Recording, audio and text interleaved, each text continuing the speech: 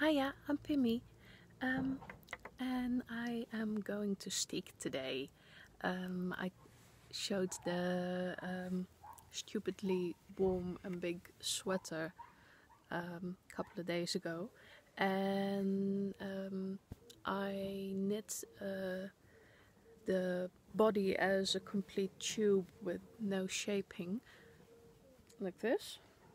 And today I am going to cut the opening for the sleeves, to fit the sleeves in.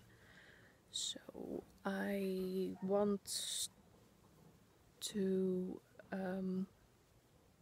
put the sleeves in a bit tactically to hide the change in the row, where you have the pattern offset by one row, and it's always visible. And that's in the sweater, it's here, you see just a little break in the pattern, and this pattern didn't work out in the amount of stitches I had, so I made a little block to use up the extra stitches. So that's going to come right in the armpit, right under the sleeve, and that's going to be hidden by it.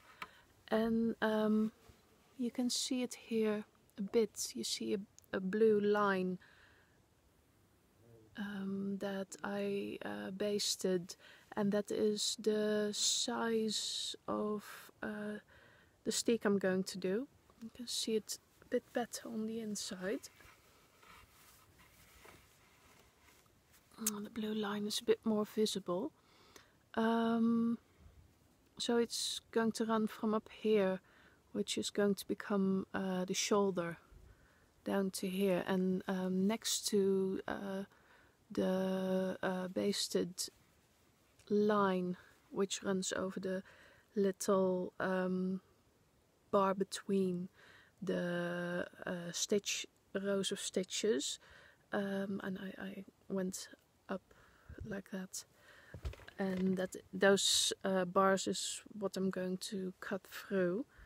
And right next to it, on both sides, is a line of machine stitched really small zigzag that I did. So that's going to hold the yarn in place so that it doesn't slip away from the other stitches once it's cut.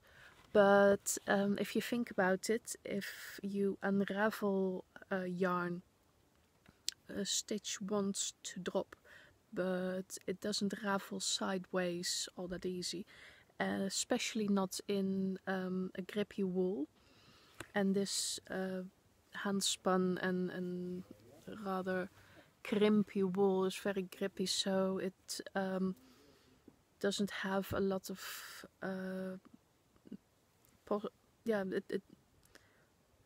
it's not slippery, so the stitches won't slip out of shape, and I have no fear of cutting into this.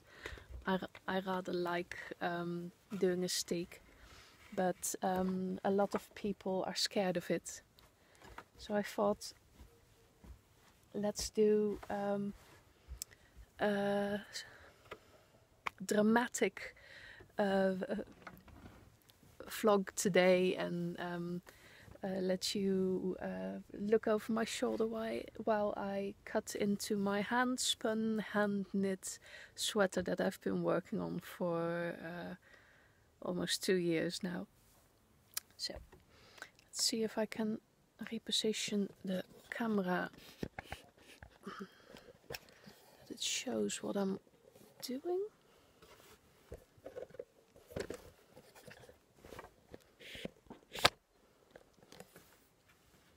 Need to be here. No, that's not visible yet.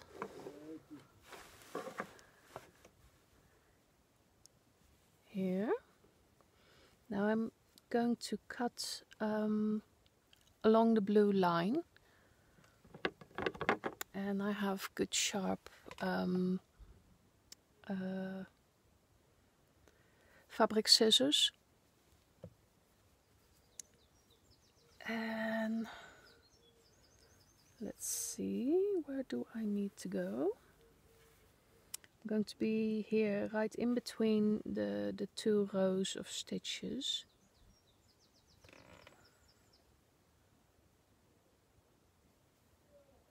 And the first bit is a bit difficult because I did some what did I do?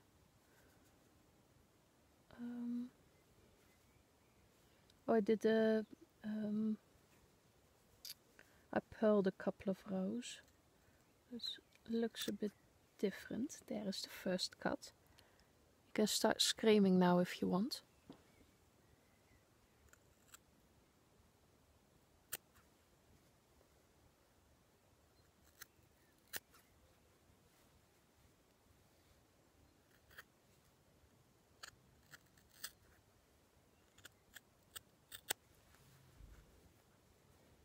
So you see the line of machine stitching is just next to, both sides next to where I'm cutting.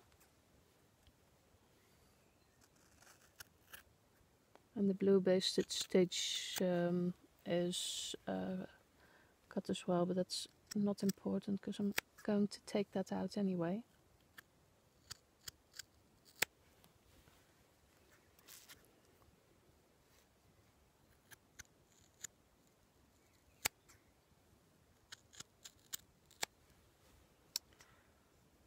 And here the last one, and I made a U-turn here, so this bit is machine stitched as well.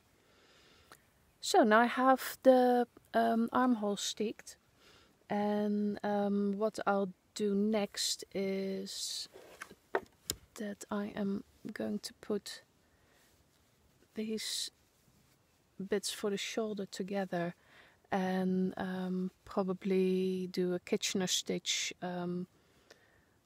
or a mattress stitch to sew them together, and then I'll have the shoulder with a neck line. But I need to do the other armhole as well, so more steeking. I like steeking.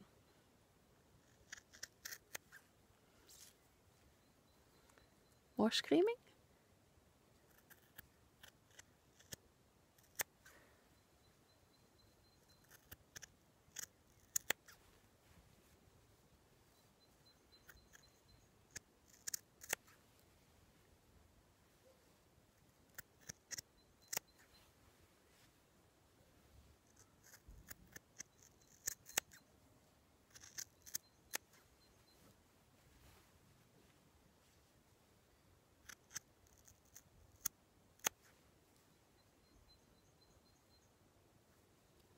Let's see, almost there.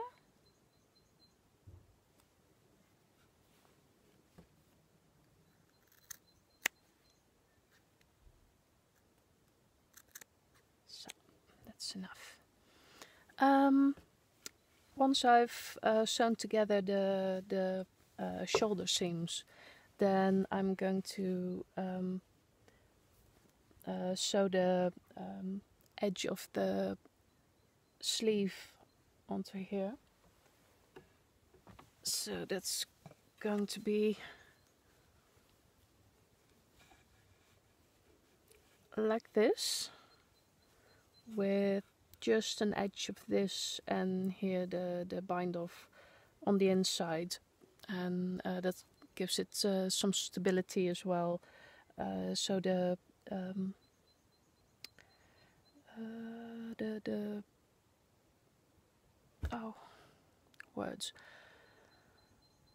so the armhole won't stretch out and lose its shape. both the sewing and the bind off is going to give it some structure.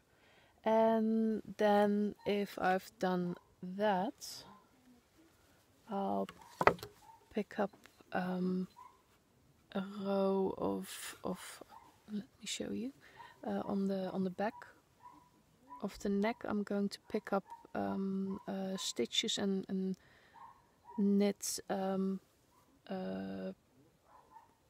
little standing collar that the side the point at the side I'm going to turn forward and sew onto the front of the neckline. So it's a band at the neck that's going to fold onto the front a bit. And then this sweater will be finished. And it's now warm enough for me to walk around in a t-shirt, so I'll probably not wear it till next winter, but at least it'll be finished. So that's it for today, and hope to see you tomorrow. Bye!